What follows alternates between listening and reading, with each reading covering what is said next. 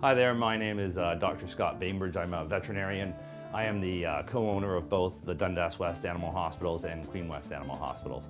I have Angel here with me right now, and I'm here for Canadian Living Magazine to talk to you about basic pet maintenance.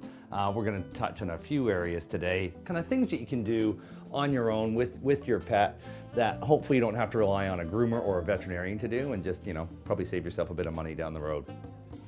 Okay, so in this segment here, we're going to talk about cleaning eyes, and this tends to be more of a problem with cats, so hence why we have Carlos here with us right now. So some cats will get these kind of chronic weepy eyes, and it may be because their tear ducts may block up as they kind of age, and as a result you get a lot of spilling over from the conjunctiva. Others have this kind of like allergic eye syndrome where they'll get a lot of discharge as well. So probably the best way to deal with these guys, I find, is to use one like a cleaning wipe.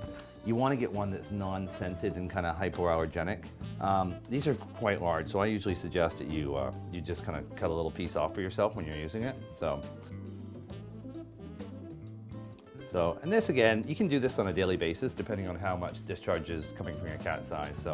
So the way I like to do it is just secure his head, and you want to keep away from the eyeball itself. So you just want to work in the groove down here. No cat's crazy about this. Carlos actually is a rescue captain here at Dundas West Animal Hospital. We run a rescue program. He's looking for a home right now, and I'm a big believer that if you are looking for a dog or a cat, rather than go to a pet store right off the bat, or even a breeder, you might want to look at shelters. And a lot of vet clinics actually run rescue programs as well, and they have a lot of animals looking for homes like Carlos here.